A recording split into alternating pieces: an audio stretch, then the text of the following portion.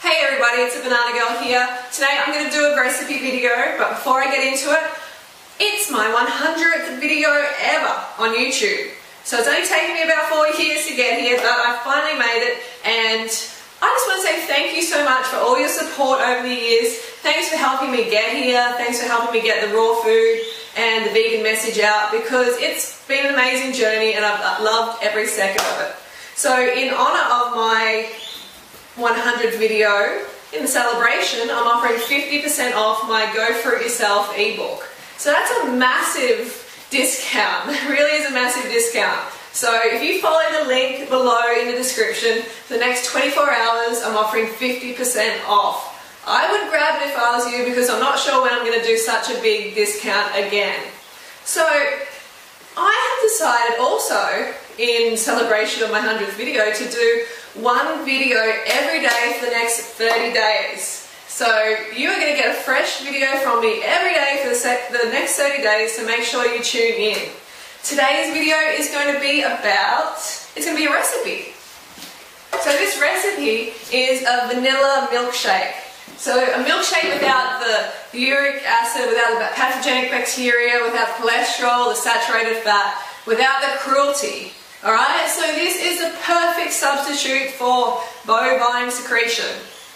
And we have, as the base, we have bananas. Alright, so grab your bananas.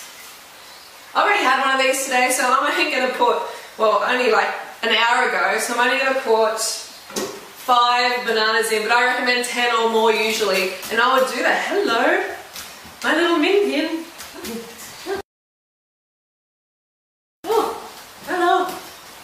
You want some banana, don't you? Hey. Now I'm going to make this recipe. So we put bananas.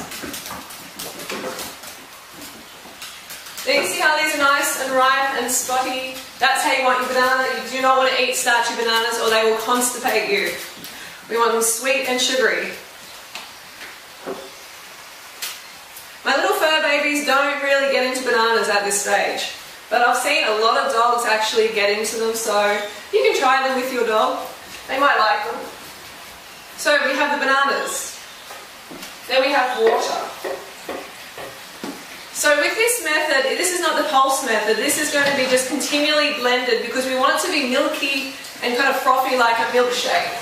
So I put in about, so this is like 5 bananas, and I put about 1.25 litres of water in that, which is quite a bit. And then we have these vanilla drops.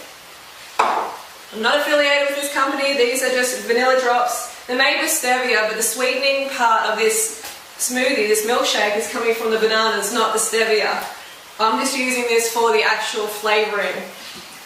So it's natural flavour, ingredients are just natural flavour, and vanilla extract and stevia leaf. So I would put 2 squirts, like that, like so, and then we just blend the baby on high.